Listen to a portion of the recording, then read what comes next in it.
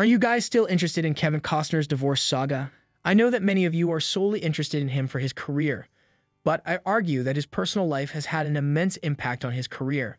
In fact, I believe one of the main reasons why he left Yellowstone is the fact that he didn't want to seem to have a large amount of income to avoid excessive childcare payments.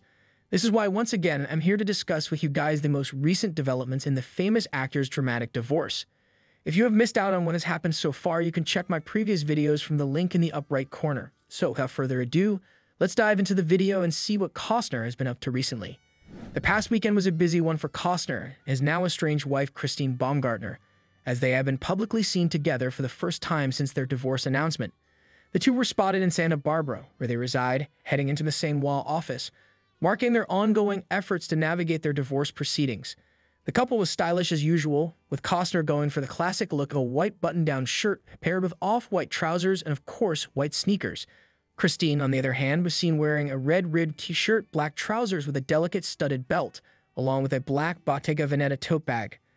And if you guys are curious, that bag is $4,214.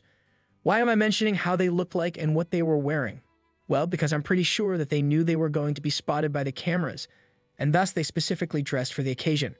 I'm not sure why would they want to be seen publicly during the divorce process, but I suspect Costner might be the one who arranged the cameras to prove that there is no bad blood between the two despite the divorce.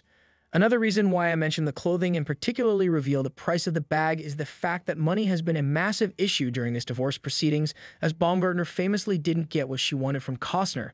At least, this is what seems to be the issue so far. We know that the process is far from being finalized as of today. We still have a trial upcoming during which the legitimacy of their prenuptial agreement will be contested. According to Christine, the prenup should not be valid. According to Costner, she is using stalling tactics by contesting the prenup. Costner's team argues that Christine doesn't fully comprehend the prenup's terms and thus deliberately tries to prolong the divorce process. Christine, however, claims that she felt compelled to sign the agreement at the time, while Costner's team insists that she signed the deal willingly. They even stated that Christine's arguments contradicts the unambiguous language in the PMA, wherein Christine represented in all caps that she voluntarily and free from duress, fraud, or undue influence entered into the agreement. The upcoming trial will inevitably have financial consequences for whoever loses it.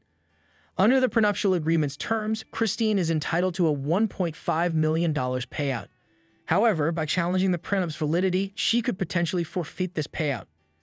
Furthermore, the prenup stipulates that in case either party seeks legal representation to enforce or breach the agreement, which is currently the situation, the party that prevails will be reimbursed for the legal expenses incurred by the other party. So Christine is at more risk when it comes to financial consequences, but I feel like she has a pretty powerful legal team who are probably very good at calculating risks on her part. Thus, I don't think she would have entered this battle unless she had some evidence that she was pretty confident about.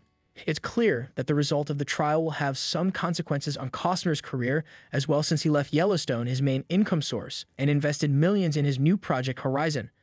Therefore, losing to Christine might cause him to want to return to Yellowstone, since he might need the money. Who do you think will win this divorce battle?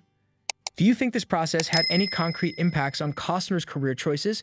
Let me know what you think in the comments below, and don't forget to like, subscribe, and share the video. Thank you for watching. See you soon.